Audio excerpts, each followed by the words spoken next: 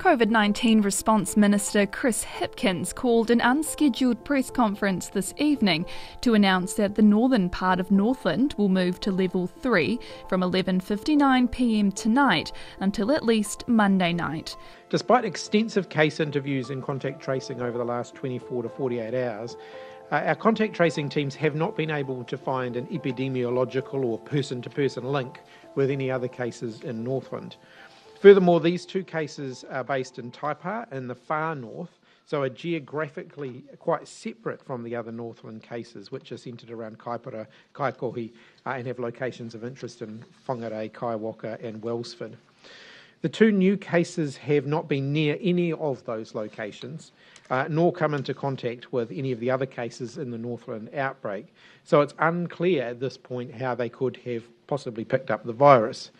This means that there is a strong possibility that there is one or more missing links in the chain of transmission, and that means that there could be undetected community transmission occurring right now in Northland. To minimise disruption, the boundary would run through the Hokianga harbour across to Kaio.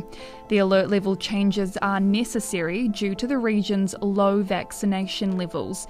With only 79% having had their first dose, the risk of an outbreak in Northland is much greater.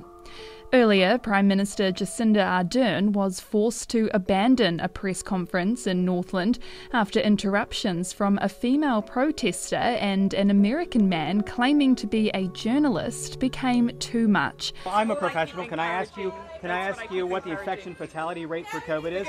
Name. What is the woman who's now? What's her name? All of Ngāpuhi does not agree with this. We will never cede our sovereignty. Ardern was in Kawakawa to support the region's vaccination efforts. Ardern and Māori Crown Relations Minister Kelvin Davis, who announced an extra $23.3 million for 8 Māori organisations and iwi aimed at boosting Māori vaccination rates through the new Māori Communities COVID-19 Fund, reconvened inside where they were able to continue the conference. There were 126 cases of COVID-19 in the community today, 107 in Auckland, 18 in Waikato and 1 in Northland. A total of 49 people are in hospital, down 4 from yesterday, with 3 patients currently in ICU. 59 of today's cases remain unlinked to the current outbreak.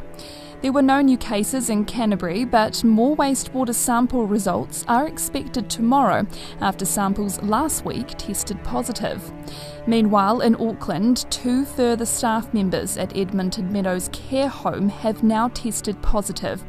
The total number of active cases linked to the home is now 12, and a mobile testing unit was set up at the facility. 2 residents continue to receive care at North Shore Hospital, and the cause of the cluster remains unknown.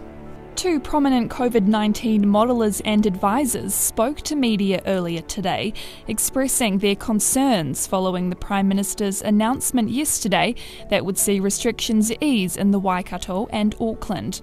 Epidemiologist Professor Michael Baker told TVNZ's breakfast program he was concerned with any relaxation of the rules, given the number of community cases was still rising steadily in Auckland.